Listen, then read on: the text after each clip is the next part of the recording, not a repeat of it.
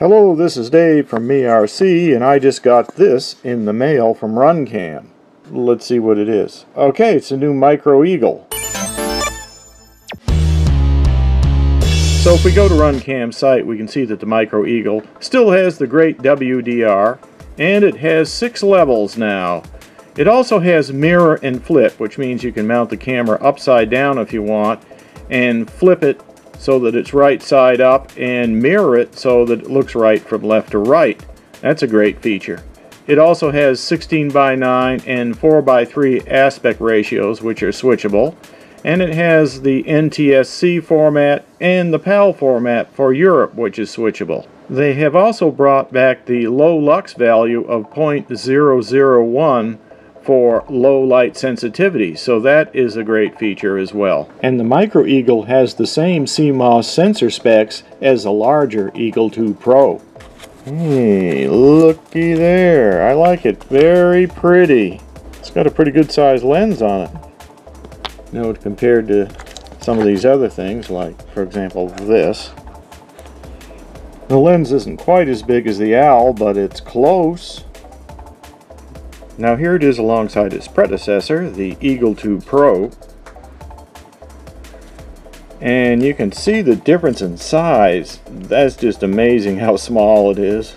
So the same size lens, yet a very small form factor. Now if we look on the back, we can see 2 things missing from the Micro Eagle. One is the audio, so there's no audio feed on this plug here, and there's also no VBAT. So the Micro Eagle doesn't have the ability to show an OSD with the battery voltage, and it doesn't output the audio, so that's something to keep in mind. They both have the same battery voltage, 5 to 36 volts. Let's see if the lens cap from the Eagle 2 Pro fits onto the Micro Eagle. Yeah, it fits nice and snug. So it looks like the lens is the same size, really. Nice. I tell you, this has got to be one of the prettiest menu boards I've ever seen. You even have a sealed back here. There's no etching on the back. There we go. Now it's all together, ready to roll. We just need to test it. And we have a few mounting parts here and a bracket. So just like the Eagle 2 Pro, this has a full menu system where you can go through all of the settings. That's pretty good for a small camera like this. Okay, so the first thing we want to do is go down into the image, which is at the top there, pressing the center button to get into it. Go down into WDR. Let's take a look at that. And I think default was 6, and I'm just going to leave it on the default. And then we have image enhance.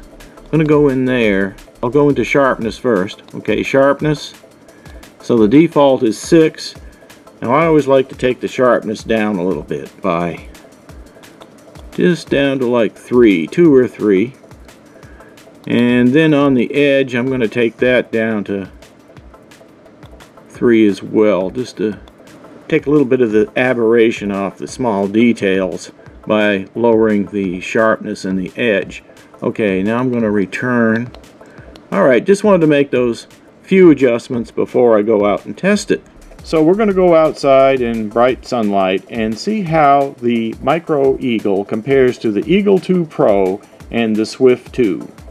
Now the reason I'm using these 3 for the comparison is I want to compare the Micro Eagle to its bigger brother, the Eagle 2 Pro, just to see if the image is as good as the larger one.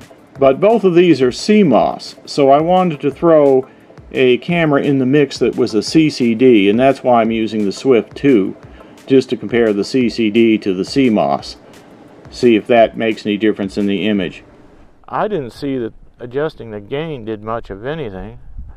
I'm going to bring that back up to where it was. I think it was on 6. Alright, now we'll go down to wide dynamic range. Let's see what that does. Oh yeah, that darkens it up. Okay, so I might go with a wide dynamic range a little bit lower, maybe on 3. That seems to give me a little more sharpness right there. Alright, let's commence the test, looking into the sun first. Eagle 2 Pro. So the Eagle 2 Pro has the same sensor arrangement as the Micro Eagle. Same size sensor, 800 TV line, same thing. And it has the typical sparkling on the leaves and things like the Eagle series always has. I don't know if they'll ever fix that, but it has a lot of details in the picture, and we like that. Alright, let's go back over here. We'll do the Micro Eagle. Now you can notice the Micro Eagle is warmer colors for sure.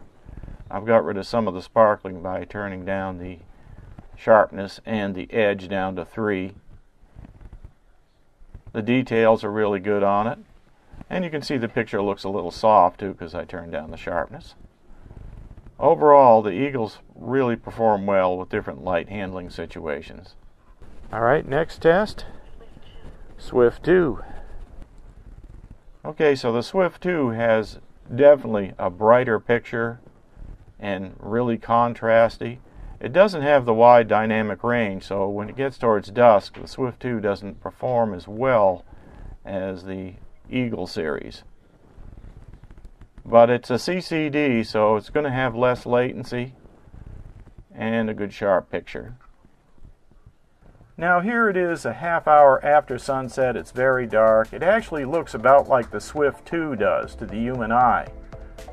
The Eagle 2 Pro looks pretty good, but it's kind of bluish. The Micro Eagle does the best job of making it look like daylight with its very low 0.001 lux. So in summation, the pros for this camera is it has a switchable NTSC and PAL format. It has a switchable 4x3 to 16x9 format for different goggles. It also has mirror and flip so that if you mount it upside down you can still get the picture to look right.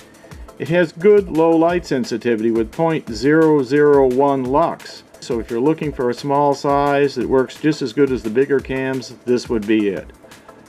Now for the downside. The cons are it doesn't have an audio output, so you can't hear the noise of the motors and the props.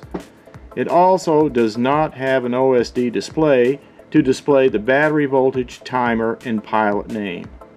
So that's it in a nutshell. We'll see you next time.